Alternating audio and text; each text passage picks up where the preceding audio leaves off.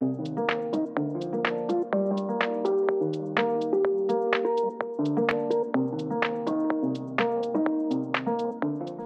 the help of my friend Emily, we picked up the wood for the wall on Thursday. I hadn't planned on starting to get the T-nuts installed until Friday, but I couldn't resist the urge to start.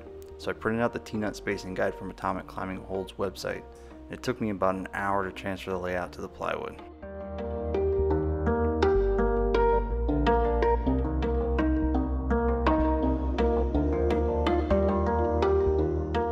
Not wanting to lay out the T-nut spacing on another sheet of plywood, I decided to clamp the two sheets together and drill them at the same time. It worked out fine for me, but next time I might try drilling them separately.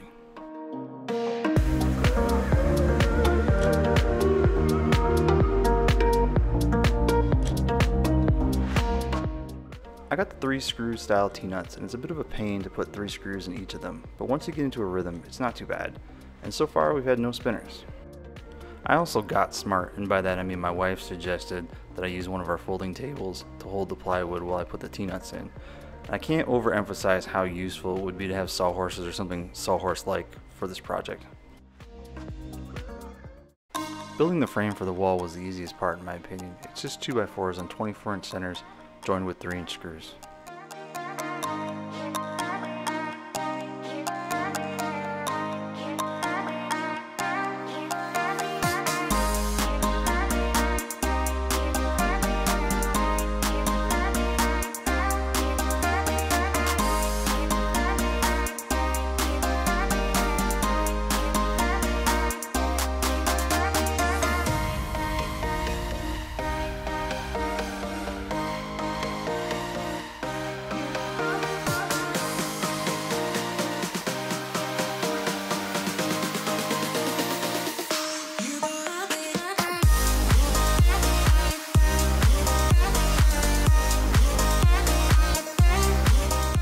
We attached the plywood with 1.5-inch screws every foot on each stud and around the edge.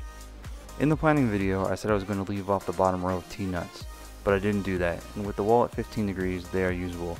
Any steeper than that, and they probably wouldn't be.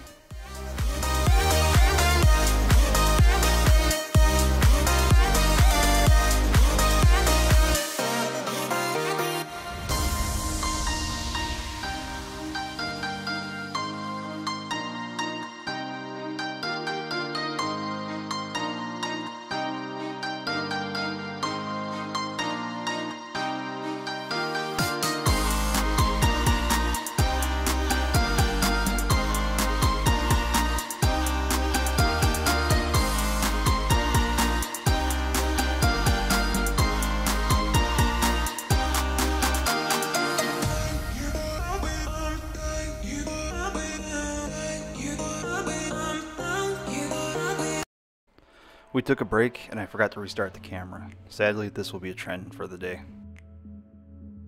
It took us a bit and I called my friend Pat to figure out how to cut the angles for the wall supports. They didn't turn out exactly as planned. We intended the 2x6s to come out from the top of the wall, but they ended up hitting the wall 3 to 4 inches down from the top, which is fine.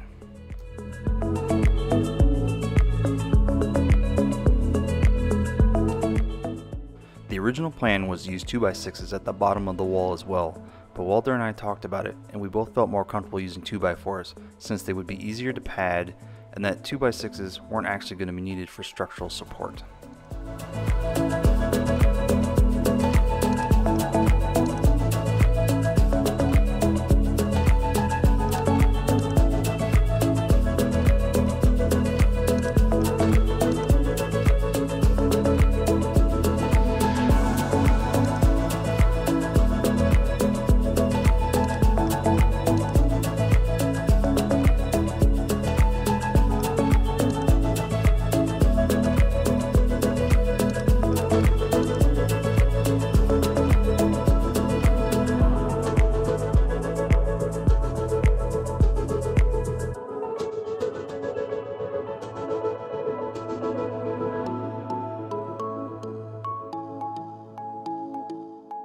Once we got the first end frame up, we ate lunch, and once again, I forgot to restart the camera.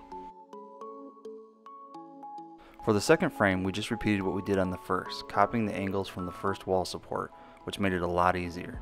Then we joined the two frames together with a 2x6 laying flat on the floor.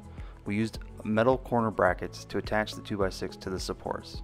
Using a 2x6 is probably overkill, but since we switched out the 2x6s for 2x4s on the sides, we had several extra. Sweaty and exhausted but psyched, we tried our hand at setting for the first time. The problems were okay, but personally I was just too tired and sore and could barely pull on the wall.